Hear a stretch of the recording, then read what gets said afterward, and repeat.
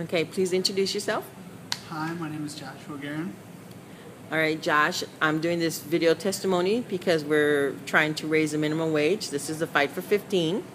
So tell me what type of job you have. I am a dishwasher. I prep food also. Okay. How much do you make an hour? I make $8.75. And how many hours do you work a week? I work 28 to 30. Do you have any health benefits at all? No. No? So they depend on you coming in, Yeah. so you get that time working every week? Yeah. Those hours? Yep. That's pretty good. All right. So do you have your own apartment? No, I'm living with my parents still. Okay. So do you have a car? No. No. So you use the bus transportation? No, I have someone driving to work. Drive you to work? Mm-hmm. Okay. All right. So then my question is that can you afford, is it a living wage making $8.75? Oh, not at all. Not at all. I barely make over $200. So you barely, oh, okay. You clear 200, over 200? Like, Just depending on if I work more, I definitely get like 210, 220.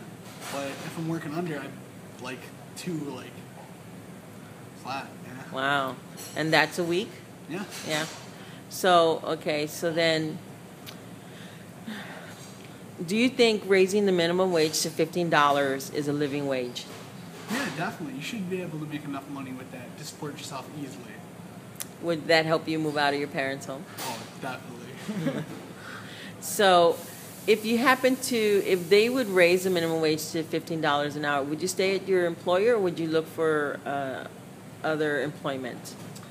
I'd probably stay with what I have until I found something I enjoyed doing more. Okay. And the employer, I mean, the job you're doing, is it difficult at all? I mean, No? I was trained. It was all pretty easy. Pretty it's all easy? thorough. Yeah. Okay, all right. All right, thank you so much. And the only thing I'm going to ask again, fighting for 15 is so important. So if you have one thing to say to the politicians, what do you want to tell them? That they should definitely go through with this. It'd help everybody in the long run. All right, thank you so much. Yeah.